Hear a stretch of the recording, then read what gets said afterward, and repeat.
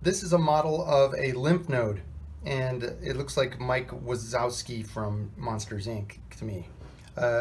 Lymph is brought in through these vessels over here. These are called afferent vessels, A-F-F-E-R-E-N-T, because they're going towards the lymph node, and you can tell because these valves right here are pointing in the direction of the lymph flow, so the lymph can't go back that way.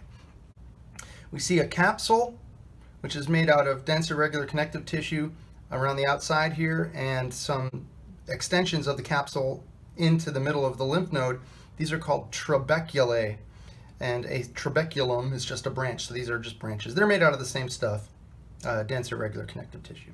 Now we've got two basic zones. There's the cortex, which is from the stick outward. So this region is cortex. Then you get to this middle region here, and that's the medulla.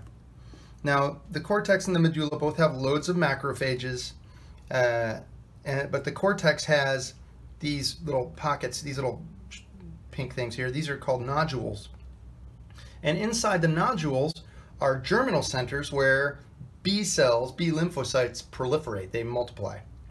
But the beauty of a lymph node is that you bring all of this potentially infected lymph into the node where there's tens of thousands, hundreds of thousands of immune system cells there to either eat them or create antibodies against them or what have you.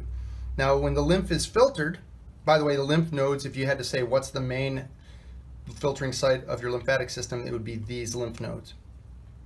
Lymph nodes then pass that filtered lymph out through an efferent vessel, which means going away from it.